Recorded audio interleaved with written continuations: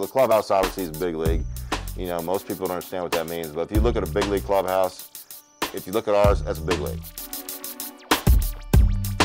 Then you look at the training room, the video room, of course, the coaches' offices. It's one of the top 10 facilities in the country, you know, and you know, we're very fortunate to have it.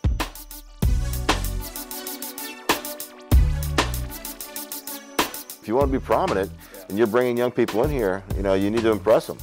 You know, I mean, for me, I look at these as great workspaces. You know, it's not just for recruiting as far as I'm concerned. Does it help us? Absolutely.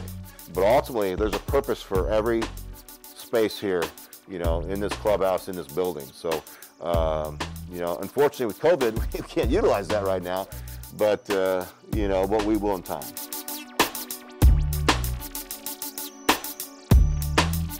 The only place I would be doing this at is Wichita State, you know, where I went to school. I mean, otherwise I would have stayed in pro ball. But to have the opportunity to come back here and, you know, just get this program going again, like I know we will, that was a challenge that I was looking forward to and I wanted. You know, I want all of our alumni to feel free. This is their home too, man. I don't care if you played here back in '78 or you played here, you know, 2 years ago. You know, everybody's welcome here because we're all a family. You know, I tell the recruits the same thing. As soon as they commit to us, you're part of our family.